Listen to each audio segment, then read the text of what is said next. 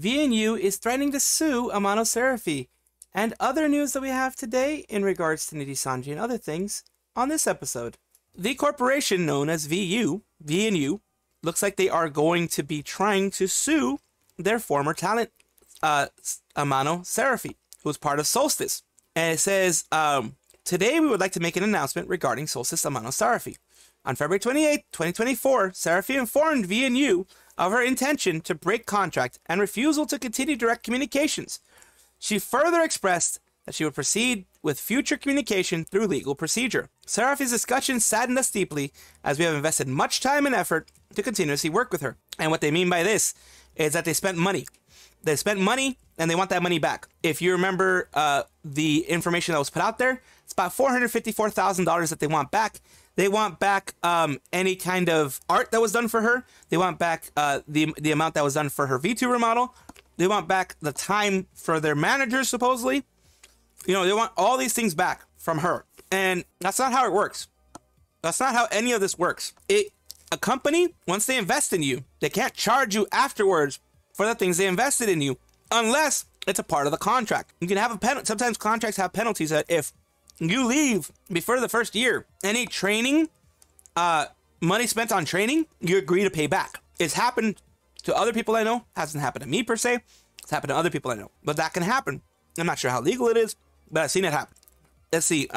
We have not shared the matter publicly until now because we had held off from any formal legal actions that could jeopardize the possibility of working with Serafi again. However, as recent events have been damaging to other talents currently working with VNU, we are obliged to make no choice but to take legal actions accordingly. What they mean by damaging, specifically here, what they mean by damaging is that this stuff got out. All this hidden information, all this asking the talent for 400K, over 400K, all of that got out, and they're angry it got out.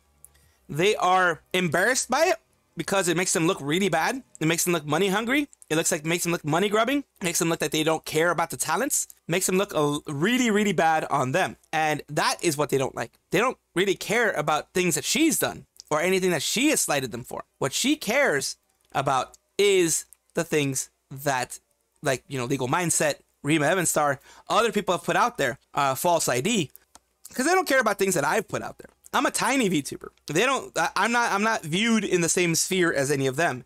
So they just hate that they now have a PR disaster on their hands, and they're going to have to do something about it. We apologize for any inconvenience or concern caused to the talents and fans of VNU due to their unexpected event. After this announcement, Serafi's membership will be closed immediately. Additionally, we will begin to set the internal procedures for how to refund super chats and YouTube memberships that have been made to Serafi since December 2023. We will provide an update as soon as possible. They went after her in America. They're dead. So on top of having not paid her for December and January, they're doubling down that by refunding her earned cash and not considering to put it against her insane bill. Not to mention that this, per apparent corpo standard, goes against what Serafi already said. It's a shame what happened to Serafi. Just found her in December and enjoy the content that I could see. But she's back anyway, so more content to enjoy, however she is with that. And if they go after her in America, they're going to both die legally and PR-wise, take legal action. Their contract is full of illegal stuff. If you really take legal action, your contract will need to be shown in public, or at least lots of people in court. Good luck with that. Of course, it's a big good luck with that. It's not going to happen. Like, from here, this is a big little, you know, thingamadoobs that's going on here. Serafi, now going indie with the name Alien Mixture, terminated her contract after she and the management had a falling out. She complained that the management never supported, trained, or guided her and other members whatsoever. There was also a lot of other mismanagement behind the scenes. When she wanted to graduate, the management didn't allow her and threatened her that if she wanted to graduate, she would need to pay a 450K plus bill. They also threatened to sue her. Then she said that she knew about the dokibird versus Nijisanji thing and decided to follow Doki's footsteps by getting a lawyer. Her lawyer immediately laughed after reviewing the contract and said that the contract was invalid because it was full of illegal stuff and has no legal standing, especially in the USA where the alien mixture lives. So yeah, she's saying this isn't going to work. She herself was like, you guys aren't supporting me. You guys aren't trying to build me up. You guys aren't trying to do anything to make me be better. make me grow as a VTuber, which is what a lot of people want when they're in a part of an organization like that. They want to be able to grow as a VTuber. They want to be able to do things as a VTuber. That's why you get into large organizations like this. You don't get into it just because like, ooh, I like this organization. It's like, no, how are they going to be able to help my craft elevate? And they aren't. They didn't do any of that. They were just trying to rake in the cash that Serafi and others who are part of Solstice were getting in because, of course, they were getting super chats and everything. And now they're trying to take at least 1 or 2 months of her pay away by refunding those super chats, refunding the memberships, which I'm not sure if you can do that on YouTube. Even if it's a month behind, I don't think you can actually do that. I think it has to be within 30 days. I think it's one of those things. So they can't do that. They can try to do that to be vindictive, but I'm not sure. You guys can correct me, of course. I don't think that they can do that. Now, who's Alien Mixture? People are mentioning all the stuff about, being supported, trained, etc. But here's Alien Mixture here. This is Serafi's new channel. She's on Twitch, it appears like, I believe. And she's doing a lot of, Twitch and YouTube. She has her own channels. And I'm going to open up both so you can get a look at both. She's doing BioShock right now. Alien Mixture, as of writing this, at least. And Alien Mixture is doing BioShock as well. As you can see, she's very healthy. She has very healthy numbers in both of them. I'm gonna go back to the YouTube and see her numbers are very healthy here. She's having 56 watching YouTube, which she's more of a Twitch person, it seems like. So she is definitely someone that is doing a little bit better, by herself, it seems like. And here we go with some of the reactions. Some of the reactions are here. Rima Evanstar, our favorite little horse girl. She has the agency that tried to charge Amano Serafi upward of 100K for wanting to leave the agency is now also threatening lawsuit against her with a former talent for damages. It is very wild. Yes, it is. It's super wild that this is happening. More reactions to this. Why are corporals all so bad at this? This is so easy. I will charge you $10 each to do this for you and become a millionaire in a year and rate this is happening. Yeah, I don't know why they thought this was a good idea. Another person said, don't make the attack from the low ground. Took your sweet ass time with that, huh?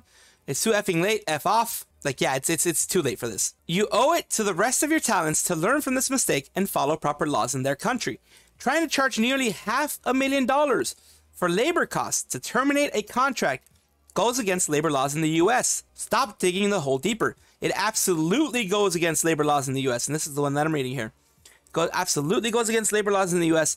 It goes against any common sense laws that are out there. Any and all common sense laws will have that not a thing. You can't do labor costs. Pretty much the only thing you can do is there are certain things you can do, like certain trainings, certain things like that.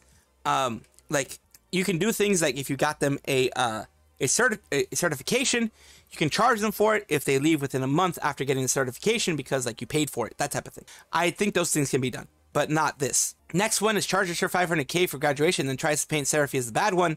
Yeah, bad move. Nijisanji tweets, 2024 has been a bad year for VTubers. I definitely agree with that. Black company tries to milk money out of one girl who doesn't want to work with them due to a toxic work environment. They also try to bill her for 600 million won for graduating. Yeah, that's just really dumb. It makes no sense. No matter what side of the aisle you're on, it makes no sense overall. When large corporations or larger corporations like VNU want to sue their talents and they want to make their talents pay for all of the costs during the time that they were there, we have another organization here in regards to Idol EN here, Idol overall. Aviel Basin is the one who leads Idol right now, the CEO. He says, hey everyone, today I would like you to dive deep into our new revamped expense coverage. Idol was the first VTuber agency to push expense coverage for talents because we believe that VTuber agencies should invest more resources in their talents, as this will be mutually beneficial and will help them grow and keep them better content. Since then, we have been updating and reshaping the way we invest in talents to encourage better and more diverse content, as well as large-scale projects. Today, we explore our new expansive coverage system we introduced this year to our talents. This new approach helps talents focus on the content instead of worrying about expenses and promises more group projects and creative thinking. Continuing to company credit cards, all of our talents are issued official company credit cards assigned to them to be used easily and efficiently when purchasing things like video games, equipment, and other things they might need for streaming. This helps talents make quick purchases without having to talk to their managers, making the whole process more efficient. Quarterly budget. In order to make things fairer, to promote reinvestment in smaller talents and encourage large-scale projects by talents, we have introduced a quarterly budget for talents. Quarterly budgets are calculated every quarter based on the last quarter's performance. Budget is 1,500 or 20% of the quarter's revenue, whichever is higher. This guarantees even smaller talents get significant budget to undertake large-scale projects while still reinvesting a significant portion of earnings back to the talents. There's a generation budget, a budget per generation. Moving into 2024, we will be putting a lot more focus on group projects and teamwork.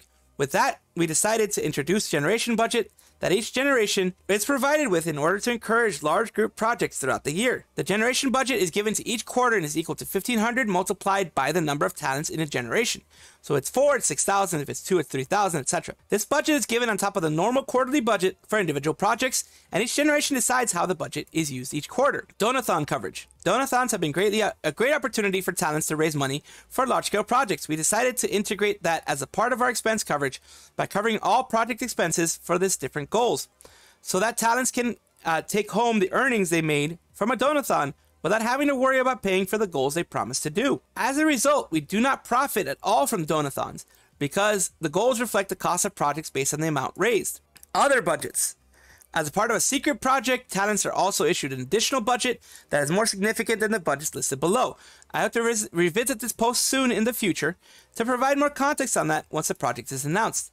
To summarize, we have been working behind the scenes with the talents to increase our investment in talents and offer a clear expense coverage system for them as well. This is part of a series of internal changes we've been making to further benefit the talents in our mission to prioritize talent happiness and well-being. This is very good. This is different from even freaking Nijisanji, from even freaking other organizations. I think smaller organizations like Face Connect and others do something similar, but none of the large ones do that. And the large ones can actually afford to do something like this, but they don't. Because especially like Nijisanji, what they want is money, money, money, money, and not anything going out. That's what they want. I'd mentioned a lot of times before that Nijisanji was dropping, well, at least a lot of their talents were dropping. I think I used VStats or something like that to show it in the past, but they continue to drop. They continue to be a negative situation for them. Nijisanji EN is showing a significant decline in viewership as of March 2024. And this is saying overall, the VTuber agencies, you have Hololive, which has 12 million. Hololive is even seeing a drop. Vishojo, it looks like, is seeing a drop too. Nebuka, aka Virtual Real. Face Connect. Hololive Device. Nijisanji EN. Nijisanji EN has seen a drop of 65%. 65% drop. Right there at the 942,119. They are number 6. They've seen a 65% drop, when Hololive English and Hololive itself has only seen, well, this one down here has seen 49%. So I'm not sure if this is just something indicative of the organization or something indicative of what is going on here. Like of, people just not wanting to be a part of this organization and do things for this organization. I don't know, but we will just take a look at this, see what's going on.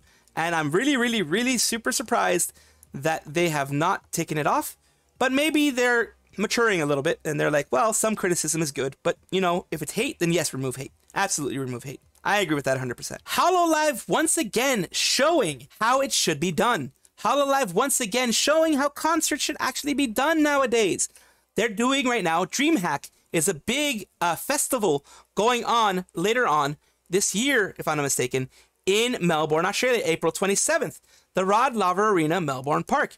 What is this going to be? This is going to be a 3D live. It's going to be one of their, like they did for HoloFest. Going to be the exact same thing. The same thing they did with Connect the World. The exact same thing here. But here's the big difference. Premium seats. Remember, this is a festival, so this is popular. Premium seats, $58 US. Being in the front rows. Normal seats, most likely all of this is already sold out. Once things start popping up, they're going to be sold out. Normal seats, $32. Live streams, $27. 3D concert. And I'm in a box, but I'm still going to talk to you guys. I'm in a box, but I'm still going to talk to you guys. Virtual Rhapsody. I'm going off memory now because I'm in my box. I'm no longer in my box, so I don't have to go off memory. I'm getting smacked. Premium seat, $140 US. Normal seats, $110 US. Live stream, $35. 2 acts, as in you have to pay for 2 days. You have to pay one of those every single day, so $140 every day that you go. 2 separate tickets. Male and females are separate. 2D karaoke, and basically they're going to be doing 2D karaoke.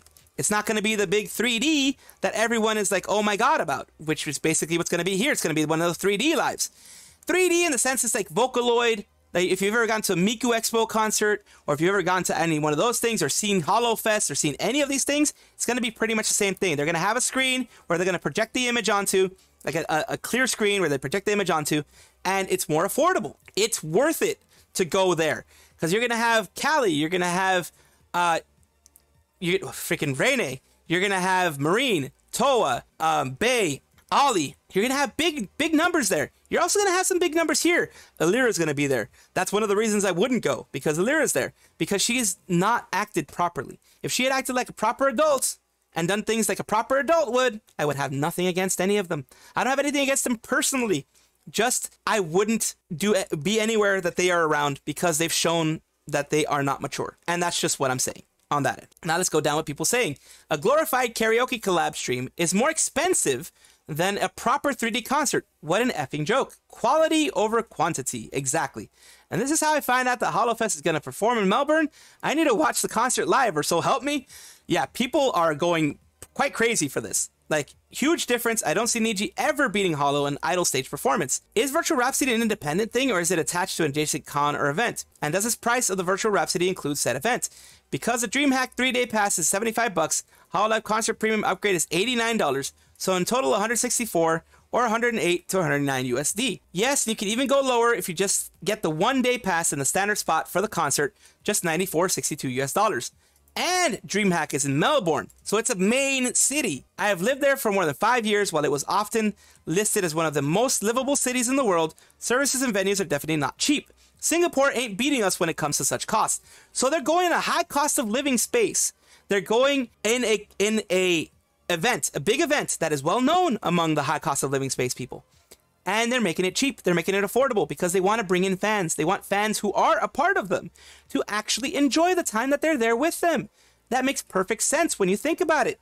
Like, I'm like, it makes perfect sense. And I wish anybody that is there to be able to enjoy yourselves. Enjoy, have fun, take pictures, and post them on Twitter. I would love that. Go over everything involved in this one, because from what I have read and what I have seen, this is all, of course, hearsay. It's involving Reimu, and it's involving her past life. It's also involving someone that they were partners with in their past life, and someone that they were together with, and the person that they were together with did some things that don't jive with most people. Like, for example, it says trigger warning, grooming, that stuff, advanced sexual advances towards minors, and toxicity in as a couple. So down here, there, people are saying, when I learned the age, I felt quite upset, made my close friends and human in person aware. What they're saying here is that this is not against Reimu. 100%. I have to mention this right now. This is not against Reimu. This isn't Reimu herself doing these things. This isn't Reimu herself actually doing these nasty things that is trigger warning up here. It is just saying that Reimu was with a person who did this, either best friends, close friends, relationships, whatever it was, with this person. And they, according to the accusations, again, all accusations, all based on hearsay, all based on this type of stuff. So take it with a grain of salt. But these are accusations that she did nothing knowing what was going on. And that there was no speaking out about it until the things came out. Then she spoke out about it. And yes, she disavowed all of it. She was like, this should never have happened. This person should have never done that. I told the person I don't want to be involved with you after this. I don't want to have anything to do with you after this. So she did the right thing. This is people trying to go after somebody. And this is kind of also trying to be a smear. The reason why I want to actually mention it, and the reason why I want to actually speak about it, is because smears like this are not good. They're not good in the community. They should be called out. They should be mentioned, because if you have something against someone and don't like someone, that's your prerogative. If you know something specific and you have proof, that is your prerogative to spit it out. But if the person wasn't directly involved and they had nothing to do with the grooming or whatever was going on, then you should not be spreading these type of things, in my opinion. It was disappeared from the Nijisanji subreddit. This person says, from my understanding of the actual post, I believe the post description has something wrong. It claims that Rainbow had a boyfriend pre-Niji. In the actual post, Reimu clarifies this was a close friend of hers who had a relationship with Hibiya, the person who made the initial claim of underage stuff, while Hibiya was underage. Reimu has cut off contact with this person, and the screenshots are attached to the tweet put out by Reimu's PL. If I remember correctly, the account is private, and most likely those posts in Spanish, so I don't know what those screenshots entail. Edit. Original Twitter post from late 2022, so it's an old Twitter post, has been known in the Spanish community for a while, it seems. And yeah, people were saying about the boyfriend and backtracking and all that kind of stuff. A TLDR of a TLDR. Kind of a nothing burger. Mentions Reimu exactly once, and doesn't even claim Reimu engaged in harassment. Only that she kept mentioning him as a community figure who drew harassment to him. Original poster was groomed by an unrelated third party Reimu was friends with at the time, and claims Reimu kept mentioning him on Twitter, which caused him to get harassed. The wall of red text is Reimu's response, claiming she was completely disconnected from the incident and did not consider the groomer a friend, only a business partner, and cut ties with him when she felt the allegations were true. She says she doesn't remember if she addressed the victim at all, but apologizes if she did anything that she could have constructed as harassment. The link to a translated version of the original document for anyone who wants to go to their own conclusions. So yes, from what people are saying, Reimu was not involved directly with it, but was in the sphere of someone involved in it, was a friend of someone involved in it, was a hang around or whatever you want to call it of someone involved in it, and they were not doing enough. Like, the claims are that Reimu didn't do enough. But let me just be objective here. And let me just let you know my opinion. Yes, grooming, the PDF thing, all that kind of stuff, horrible. They should be buried underneath the jail for doing that kind of stuff. I understand that. But here's the thing. Those are very, very, very serious accusations, which they always should be. They always should be super serious. It should always be taken very seriously, which is why the community takes them very seriously. I take those very seriously. So the person who did it is bad. But also, sometimes you have friends who you think are great, who aren't great at the end, and can hurt you in a very bad way. And that is something that I have realized, I have seen in person, and I have had to get rid of relationships, friendships, etc. because people have been toxic to others, and I don't want to be seen as someone condoning that. And that's what Reimu apparently did. She got rid of that person. She's like, I don't want our friendship to continue anymore. I don't want to know about you anymore. I don't want to be involved with this anymore because I don't like what you did, which is the right way to be. Honestly, it's the right way to be. And I applaud her for it. So this is not an anti-Reimu thing. This is basically understand the situation if you see this popping up again. A story that I covered a while back is about Copium merch and the fact that some people were scammed. I think it was like Shy Lily. There's a bunch of other people that were, I think it was Bao actually, and other people that were scammed about the Copium merch situation. Now Amelie is another one that has been scammed about Copium merch. Again, merch update and addressing concerns March 7th, 2024. Over the last month, many of you have seen statements from content creators who are owed tens of thousands of dollars from a former merchandise company, Copium Merch. I am heartbroken to share I've also been impacted by their mismanagement. When I closed my merch shop in December, I was owed nearly $60,000. $60K in past revenue by Copium Merch. After taking ownership of $36,000 of unsold merchandise from the company, I am currently owed $22,000. The staggering loss and the order delays and difficulties you guys have expressed to me left me no choice but to sever all business ties with Copium Merch. In the months since, I've worked with Vtuber Ramen, he's the GOAT. Vtuber Ramen is the GOAT in this whole one, to fulfill your outstanding orders. Many of you will have already received your delayed merch before reading the statement. If you're still waiting an order, please email Vtuber Ramen and include your order number, name, and brief explanation of your issue. Behind the scenes, this entire process has been a huge strain on my mental health. It's been challenging to stream like nothing's wrong while this unraveled in the background. I had 3.0 merch ready to go for Siren Monarch's debut that I was never able to launch. And I struggle with feeling like I've let my fans down. And that's the worst part. They all feel like they've let their fans down. That's the worst part of this whole situation. Like, it's not their fault, but they felt like it was their fault, you know? And the incredible community down. In spite of everything, I'm excited to move ahead with a new, stronger merchandise partner, and I can't wait to share my new merch with you all in the future, knowing it will be delivered in a timely and smooth way you guys deserve. I sincerely apologize for the delays experienced, and I thank you endlessly for your patience and support. Seems like there were multiple people not getting any money from the merch sold, plus many people who did not receive their merch. Absolute scumbag behavior from Copium Merch. Initially, I would have accepted that it was mismanagement if it was just one person, because sometimes this happens, but there have been multiple people who've gotten effed over them by them. If they want to improve and not have this happen again, they need to do a lot of restructuring. Otherwise, they should work again. Other people who have been effed is Bao, Shoto, and Sanagi Yuzu. I hope it gets sorted out as quickly as possible. People can get the merch they paid for, and others can know the situation so they know never to make deals with Copium merch. I know I won't. And of course, if any of you are affected by this, each one of these, Bao the Whale, Shoto, Sanagi, and Monarch recently, they're all willing to work with you. So go and, look at Vite Ramen and everything. Go take a look at them and go see how everything is and see if you can get your stuff. Daily reminder, at least a reminder in this video, of K9 Kudo being able to get his award, and he named it as K9 Kudo. He's finally going to be able to touch it. Same thing with Matarakan when she gets hers, and same thing with Dokibird when she got hers. She's finally able to touch it. Finally, you don't have a company telling you no, no, no, no, no, because that is our stuff, not your stuff. It is earned by the company, not earned by the individual, which is the way that Nijisanji seems to see it, because otherwise, they could easily have just given it to each talent and then been like, we would appreciate it if, you would want to hang it up here if you can, if you want to, but no, you can keep it at home if you want. And of course, recently in one of the videos, I did mention that we also have Fuwamoco, who got theirs as well. And not only did they get theirs, they got 2 of them. Cover paid for 2. Hololive paid for 2, when they could have just been paying for 1. They paid for 2 of them, because there's Fuwawa and Mokoko. So they paid for both, they get to keep it, it's in their house, instead of what Nijisanji does. And here's well, it's going to be in his house. I'm very happy for that happening. I'm very, very glad that this happened. He deserves it. So does everyone else. They deserve it. I don't want animosity in the VTubing sphere. I want it to be a community. I want the VTubing sphere to be a community and us to be happy when people are having good successes like this. I'm happy for them. Big time.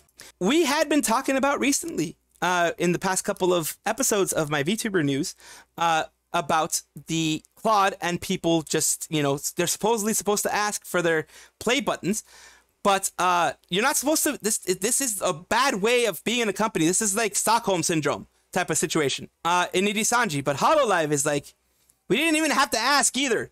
Like, they just said it. We didn't even have to ask for the play buttons. They immediately sent it to them, because here's the thing.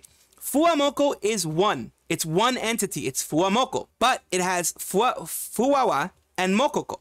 So they're 2 VTubers, but they're one entity when it comes to the YouTube channel. YouTube channel sees it as one entity. So what they did here is that they gave each one of them a play button. Hololive spent extra money because you get your first one free, and after that you have to pay for it.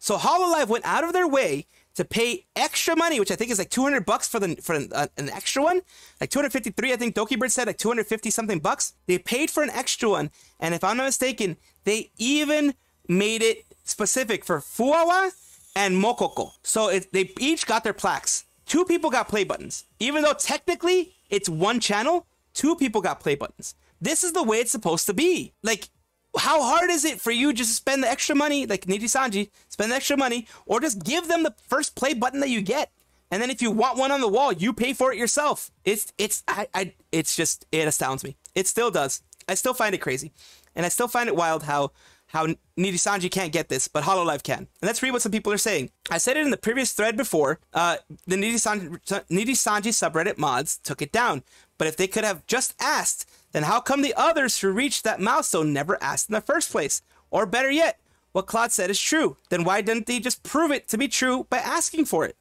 I don't believe that the many Nijilivers that reached over 100K were given the option to ask for the play button. If somehow none of them even kept it. Claude's entire statement just screams massive copium on his part. And I agree with this statement. It's massive copium.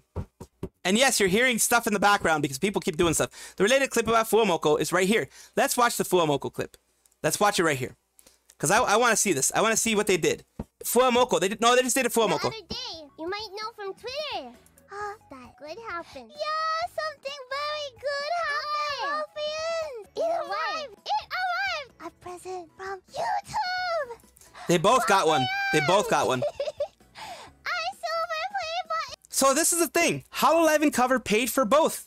They get the first one free because it automatically gets sent to you. It's free. The second one, I mean, you just have to pay shipping. But the second one is like $250 and they paid for it. Oh, right. Thank you so much. Yeah, thank you. We tried to take a good photo with without reflections, but It still had the reflections in there. It's just so shiny and reflective, you know? But, you know, we're so thankful for your support, for all of our senpai's hard work too, and to be able to call Hololive our home now. Yeah! Thank you! Thank you! That is amazing. I love that. We received 2 of them. Why? We don't even have to share. We Don't have to share.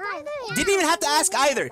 That's a big hit. They didn't even have to ask either. Thank you so much, everyone. Thank you. We'll continue to work really, really hard. Can I take a photo with them? It's kind of funny. We're taking a photo with a photo. It's a photo with the photo. Yeah. That means there's 2 Fuwamoco and 2 Moko-chan. That's not going to be complicated. Well, means we're going to continue to work really hard. And hopefully one day we can receive our golden play buttons too. Bye-bye! In the background, sometimes you can hear the Nijisanji sisters. The Niji sisters trying to break down my door. The Niji sisters are trying to break down my door. That's what's happening here. You see that, right? You see that. The Niji sisters are trying to break down my door. They're trying to get in here, and they're making it really loud for you guys because that's what they want. They want you guys to be scared. They want you guys to just, you know, see them try to break down my door. And that is all I have for you today. Let me know what you thought in the comments down below. Take a look at my socials as well, and anything that pops up on your screen. I do hope you have a wonderful evening, night, morning, whichever one it is for you guys. Appreciate you always watching. Thank you so much. Of course, like and subscribe if you enjoy this. Bye-bye.